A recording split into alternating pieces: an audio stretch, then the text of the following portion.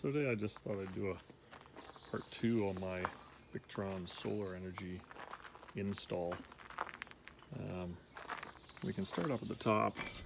So here we are on the roof of the van, my custom rack from Metro Machine. They did a pretty nice job of this. And they've got a surf rack up here and a full panel, and I got my light bars on the front and back.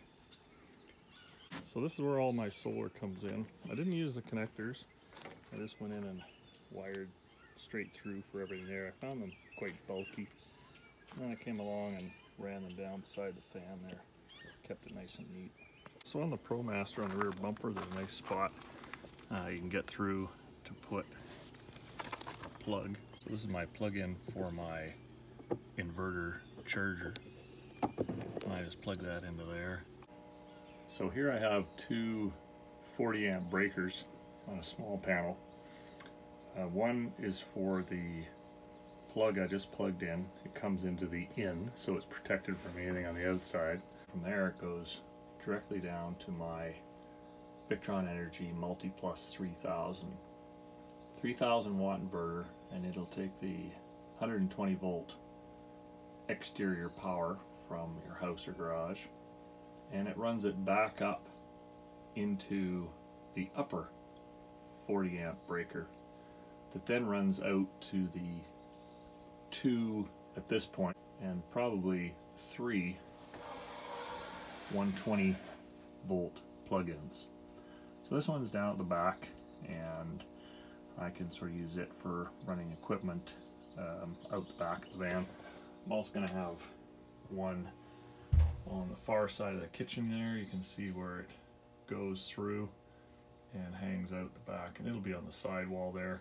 And there's one that's over there behind the window, and it's going to come through into a drawer in the middle of my cabinets that's going to run all my electronics, so I can charge my iPad, my phone, and computer overnight and keep them in a drawer. So anyway, that's where my AC comes in. My solar panel is wired. It comes through a breaker that's in there. You can see I wired the panel, and it says right on it panel. It's 40 amp, and it runs into my solar controller, MPPT 100, and that then goes directly into my positive and negative here and here bus bars that then run directly into the lithium batteries. I have the Pylon Tech lithium batteries. I'm actually on charge from the outside, sitting at about 50% right now. I had a few days when it was in the shop or in my garage, so I didn't get any charge from solar, but I've just been running my refrigerator, and I've also been running it on inverter just to sort of see what the sustainability is.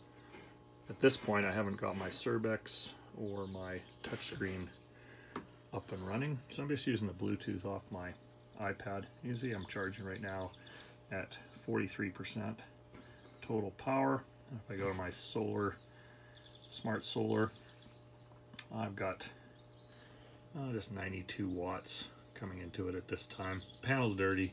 We don't have full sunshine at this time, but it is helping out with the charge. So I put in a smart shunt, and the smart shunt comes off your negative of your batteries and runs to your bus bar on this side. So it tells all your draw. That's just the fan turning on from the charger as it charges. But your smart shunt is what's telling me how many percent my battery is and what my output load is if my fridge turns on. This is a 100 amp DC breaker, and it runs out to my DC to DC charger, but then the wire positive runs all the way up to my battery inside the ProMaster, and it will decide when my battery at the front is charged and when to help out charging at the back end. My DC water heater, and this is just a household 2.5 gallon water heater that I've purchased a DC heating element for. There'll be a switch inside the cabinet to turn on, so it'll only be running part-time and mostly just when there's solar available.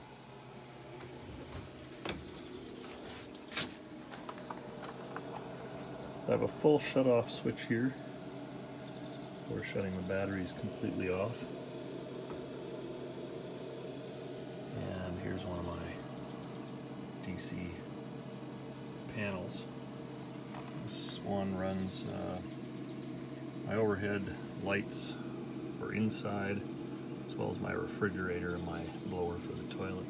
And it's all looked after by a DC 40 amp breaker. I also have another front DC panel. It's underneath my floor, just behind my driver's seat. There'll be access to it from a compartment for storage, pretty much right in the middle here. So both of my DC panels, I've gone back up and used. This was actually where the divider, original divider for the cargo van would have been put in. So I just used one of the bolts for it, and I grounded my panel from here. Found a really nice ground about in the middle of the van, on one of the major struts that goes through. That's already a threaded hole.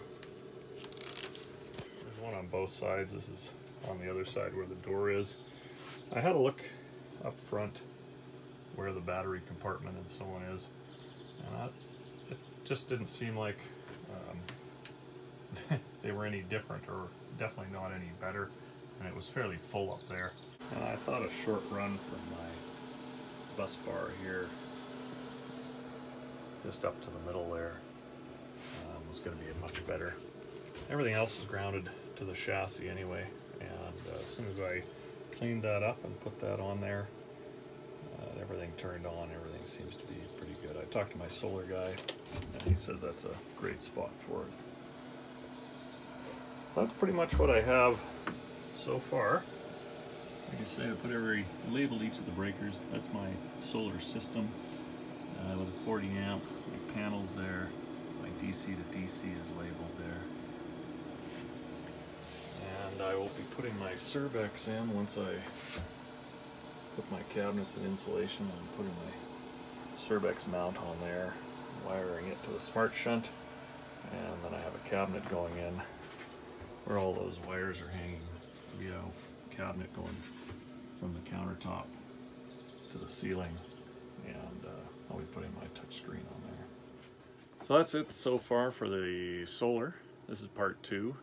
When I get it all finished up here, once my interior is done, I'll be doing a short part 3 and run through the system and show you kind of how everything works once it's running. If you like the videos, you want to subscribe, that'd be great. There'll be a few more coming while I go through and install the interior paneling, get some paint in and some cosmetic stuff, and get my lights and the rest of my electrical and plumbing done.